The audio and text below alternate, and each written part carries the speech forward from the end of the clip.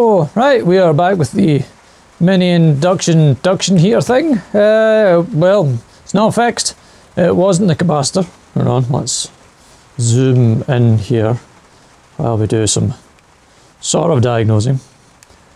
So the original surface mount capacitor, this one here, it blew out. I don't know if it blew off or it fell off or was smashed off, but it was rattling about inside the case and we took it off.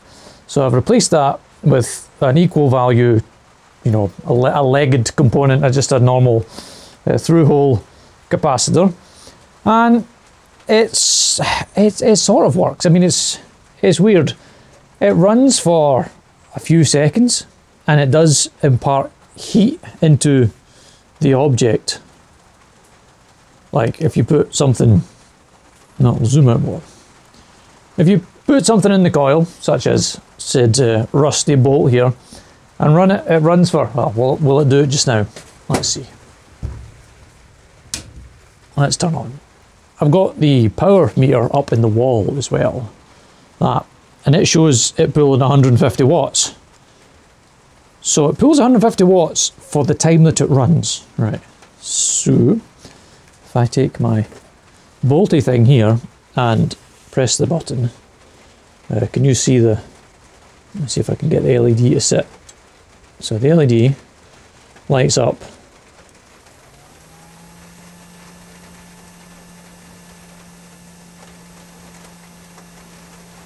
Oh, no, it's called, no, it goes, okay. And then it just kind of pulses on and off there. Right. So this is warm. It's not red hot roasting, but it's got a little bit of heat in it. And as I say, it pulled 150 watts. And then it goes through that sort of loop of running for a few seconds.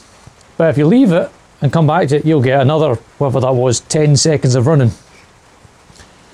And I've looked across all of the board, and there's nothing like majorly leaps out at me of anything, you know, there's no melted components, there's no scorch marks or anything. I don't see any loose connections. It all looks okay, like apart from that capacitor that fell off. Let me just unplug this before we get electrocuted live on camera, as funny as that would be. I checked the bridge rectifier. It's not going to dead shorts. The MOSFETs don't appear to have any dead shorts either, and that's the little temperature control. It's set at, well, it says it's 65 degrees and it's got continuity, so it's not that's cutting out, and nothing is hot. I mean, that heat sink's a little bit warm now where I've been running it for on and off during this testing, but there's nothing hot. As I say, I can't see any. Let me just undo that. And it's definitely unplugged. There's nothing blazingly obvious either in there, because like there's only a couple of diodes in there and a couple of capacitors that they look okay. There's nothing, and I have no idea what this big yellow thing is. Is this another inductor coil? Is that a transformer?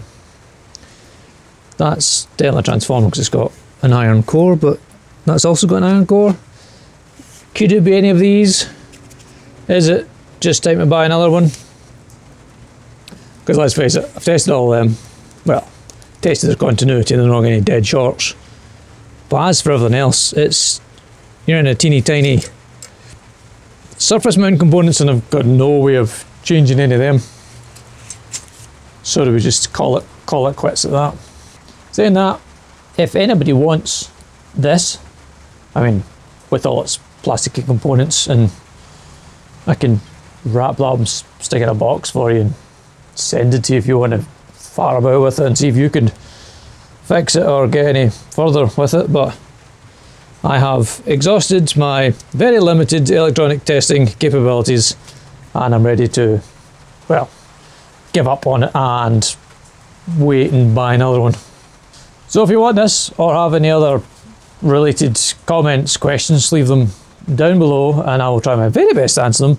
And as always, thanks for watching.